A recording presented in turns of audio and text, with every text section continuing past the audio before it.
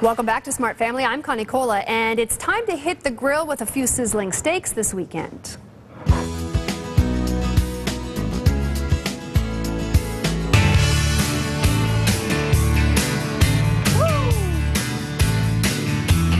Well, for this edition of Connie in the Kitchen, it's all about the steak and the sauce we're going to make for your steak that takes your steak from ordinary to fantastic.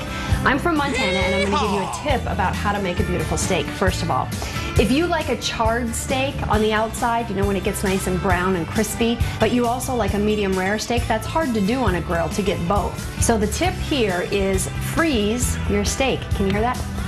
Frozen solid.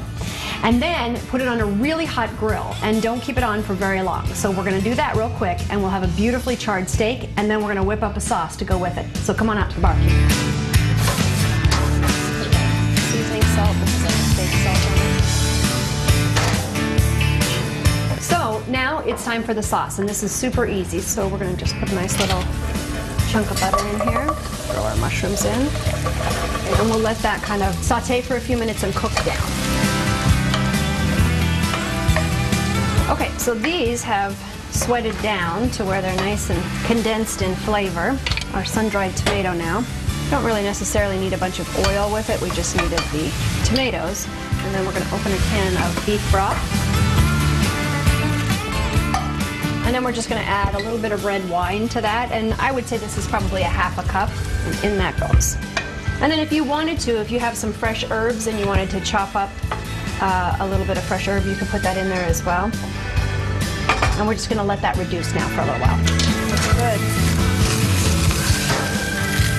To test your steak, I like my steak medium rare, so you want to kind of push into the steak, and if it's about as spongy or as cushy as that part of your thumb is right in there, then it means it's medium rare. And really surprisingly, even though the steak was frozen, you're going to cook it for about the same amount of time, as long as this is a really hot barbecue. Looking good. Is ready to go. So now, see how the sauce is really kind of soaked into this? And then we're going to just crumble a little bit of blue cheese across the top. All right, that's how you make a Montana steak. You freeze it and then flash barbecue it. And then we've added some sun-dried tomatoes, some portobello mushrooms, a little bit of blue cheese in a beef wine broth, and it makes your steak delicious. Of course, we've added a little bit of grilled asparagus here as well. And there you go. See the inside of that? It's perfect. This is all mine. But you can make it at home. And let me know what you think at abc15.com/smartfamily. Oh, I did try to finish that off, but I couldn't do it. So thankfully, Ryan, my photographer, was there to help. Hey, you can go to abc15.com, click on the Lifestyle tab, and then tune in every Tuesday and Thursday for another edition of Connie in the Kitchen, and all the Connie in the Kitchen recipes are right there on the website. Well, a lot of you are sharing your best barbecue and grilling advice.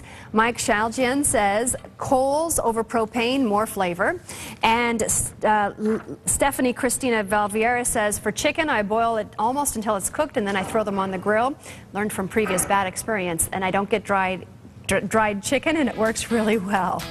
All right, well, that's the show for today, everybody. We're finished, but we're back.